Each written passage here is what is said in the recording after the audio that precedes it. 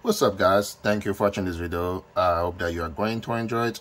Today's video is going to be a very simple one that is actually my favorite type of video. We kind of going to do a shootout or a showdown between those two Goggle. Of course, this is my DJI Goggle V1 and this is my Goggle 2. What I'm gonna do, I'm gonna take those two guys using the Cadxx Vista and I'm just gonna fly on my neighborhood. And for the Goggle V1, we're gonna be using the regular Vista, the one we've been using for years. This is the drone. I'm gonna be running the Goggle V1 on, and this is my AOS 5. It does have the Cadxx Vista in the back, and the antenna that comes with this guy is the Foxwhoop antenna. And for the Goggle 2, we're going to be using two different drones. We're going to be using this guy, which is my Foxwhoop. He does have the Cadxx Vista with the Foxwhoop antenna, and of course I have updated this to the OkSync 3. I know people have been saying like downgrade firmware or backward firmware. To me, it is not a backward firmware because you are technically converting the Vista into OkSync 3. So I got the OkSync 3 firmware in it, which allow me to talk to the Goggle 2. And I'm also gonna be flying using this guy, which is my Gig 35. Also has the Cadxx Vista with the upgrade to the OkSync 3. But this one has the original Cadxx antenna, which technically is a rush antenna. We're gonna take it for a spin around my neighborhood and we're gonna see how good or how bad the new firmware with the Goggle 2 do compared to the V1 goggles. Alright, so I thought it just makes sense to start with some type of benchmark. This is the V1 Goggle with the original Vista firmware. One thing I would say, just pay attention to the bitrate and the signal from the Goggle. One of signals for bitrate is 50.8, pretty much perfect bitrate. And I kind of show the setting I'm using for this flight, but I have it at 1200 milliwatts, which is more than what I usually use when I fly around my neighborhood. Usually I fly at 700, and I'm actually stuck in a place because usually at 700 the bitrate goes down. I'm kind of surprised. At 1200 it's actually not moving. It's pretty perfect. And in case you hear some guys screaming in the background, that's my boy and his friend. They're in the house. They're always screaming. They're playing PlayStation. So turn it on again and you kind of figure out. I just want to make sure bitrate not moving. 1200 milliwatts. The signal kind of went down to 3. But as I said earlier, usually when I fly this at 700, I get a big drops when I get on that one little spot. Now we're just gonna go down the road, and right now between me and the drone is my house and all my neighbor houses. And I'll turn on the mailbox coming up, and that is about 150 meters from where I took off. And you see the bitrate gonna drop pretty fast here. I think it got like in the 30s, low 30s, and latency jumping to like high 20s, low 30s. So, but overall the video itself didn't even change or anything. Quality of the video was still pretty good. So you're gonna go back or down the street this time, and that's my house right there. And you saw me like in the back somewhere over there. And I think the next one we went to be on one of my neighbor houses. There's a little trail here. That's where most of the kids had their ATVs. So we're gonna go up, and again, bitrate perfect. Signal 4 still perfect, and no very low latency at this point, 24, 25, which is usually the best you can get on DJI. Image of course still pretty good. Can see everywhere I'm going, can see pretty much everything I need to see, all the little small branches. The sun is a little bit blinding at this point, but seeing everything fine. We're gonna turn it on here. Bitrate still pretty good. Senior went down to 3. And we're gonna go back up the straight. Actually, when I started those videos, actually when I started flying, I flew a couple batteries on that day. It was pretty sunny, very beautiful day, but later on it's gonna get a little bit dark, a little bit cloudy. So now we're just gonna go all the way to the end of the straight. Latency is at 27, 23. I mean, latency is still pretty good. I always have a hard time flying slowly. It's kind of hard to keep the drone flying straight when you go slow. And from my house to the street, or the end of my street, or the street corner, it is about 400 meters. But you can see, I mean, the Vistas, the system is doing fine. 50.8 bit rate, so that's as perfect as it gets. Gonna go all the way to the stop sign. Now when I turn around the stop sign, you're gonna see some drop on the bit rate, and I think that is pretty much just because the antenna is gonna be facing away. There you go. We're gonna turn around here, you're gonna see a big drop, but you can see that the image itself, there is not really much degradation on the image. The image is still looking pretty fine. And of course, when I'm making my way back, everything should be getting back to normal. That is pretty much the bench test with the original firmware for the Goggle V1. Making my way back. Yeah, bitrate's back to 50.8, and the senior's back to 3 and 4, so that's pretty good. Alright, so now we're gonna go for a second flight, and this is the Gig 5, and of course I have the Vista with the O3 firmware in it using my Goggle 2. And the big thing about it, if you see there's a little non-applicable, I think that's supposed to be the transmission between the Goggle and the drone or the VTX, but it's at 73. I'm not really sure about that number. That number seems to be pretty iffy to me because it doesn't really change. The bit rate going to 30s, and that's usually what I expect when I go to this area.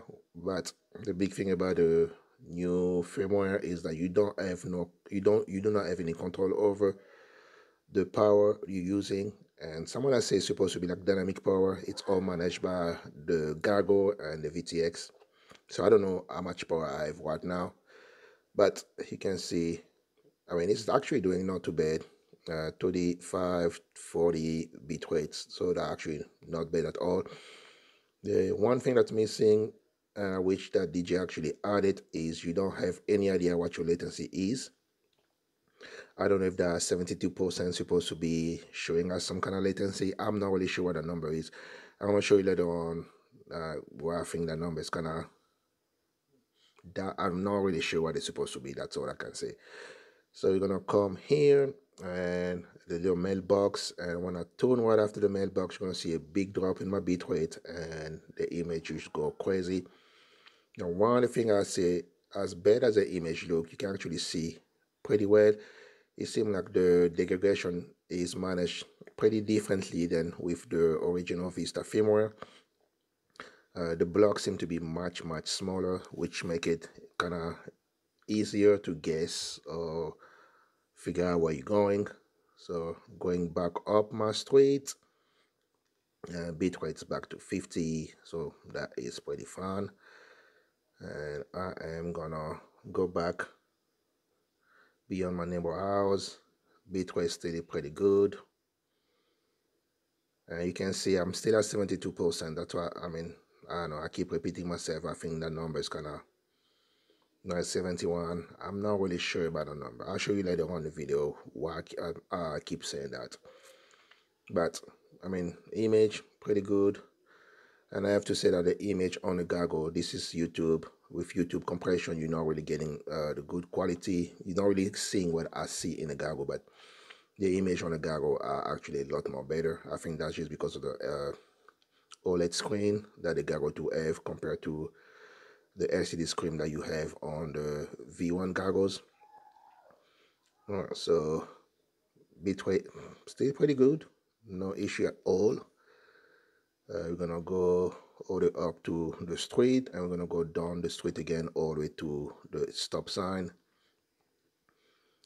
And I really don't know how much power I'm using right now, but I would say somehow the Goggle and the VTX seem to be doing a pretty good job communicating with each other, trying to figure out what's the right number, what amount of power that it's needed.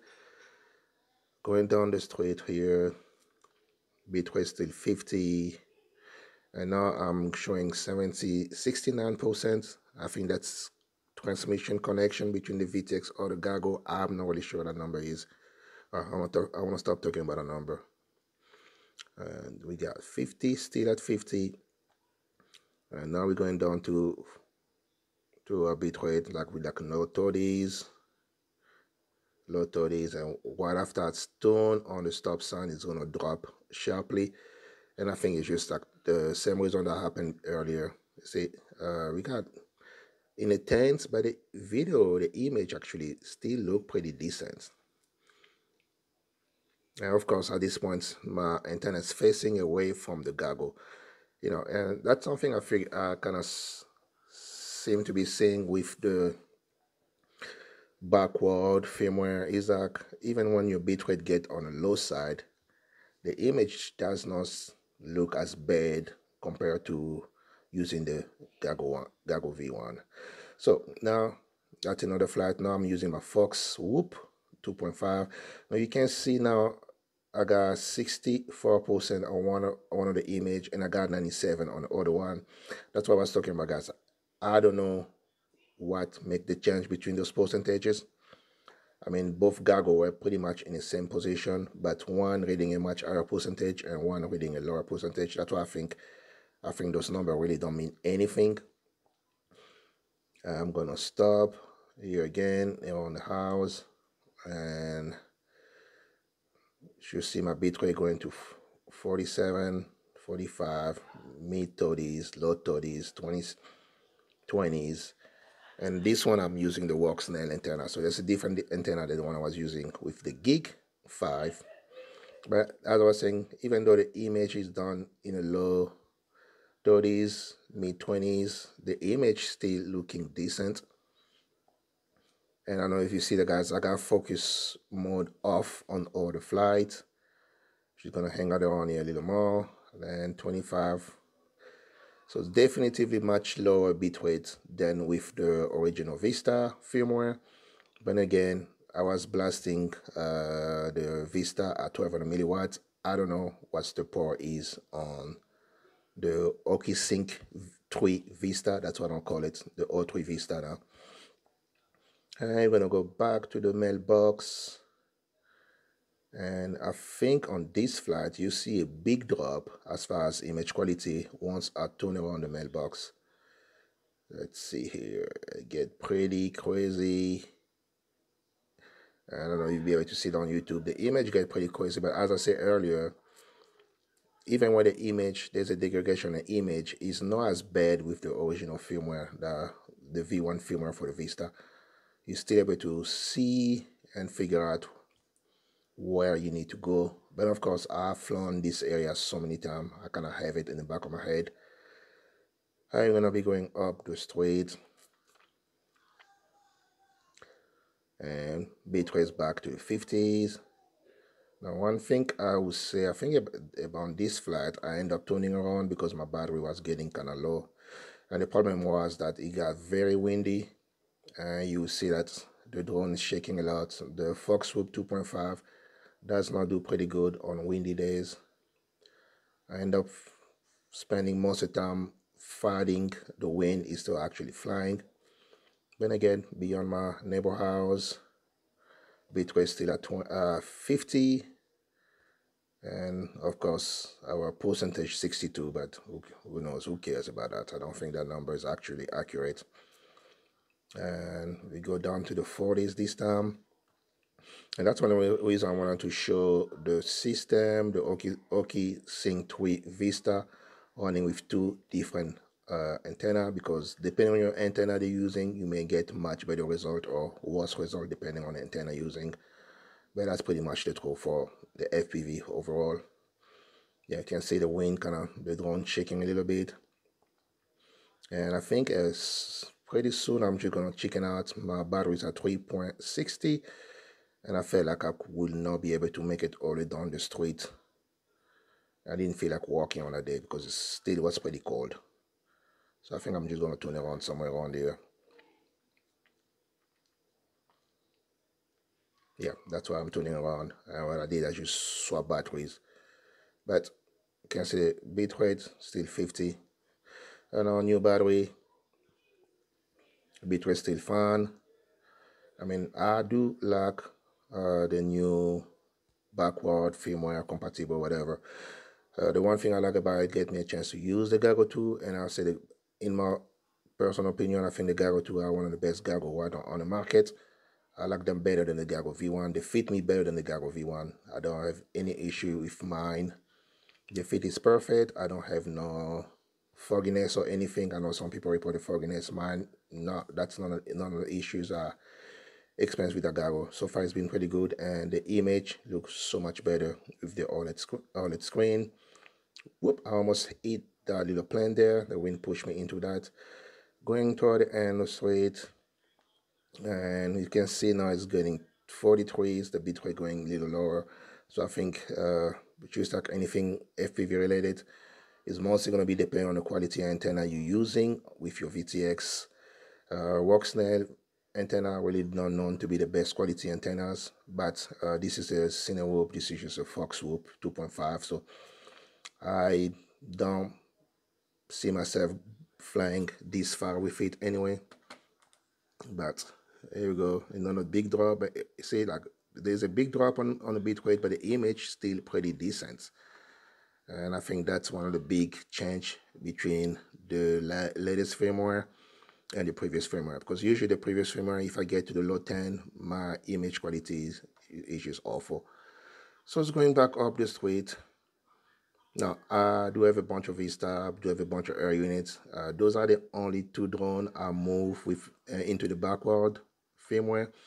I'm not expecting to change any of my other quad because those are both Cinewhoop. My other quad are 5-inch and 7-inch. I want to keep those on the original firmware just because I like to have the option to control how much power I'm using. While with the OKSync 3 system, you really don't have the option on that. But that was pretty much it, guys, for this video. I'm going to stop here, and I will see you guys on the next one. Thank you for watching. I hope that you enjoyed, and as usual, please make sure to hit the like button and subscribe. Thank you, guys.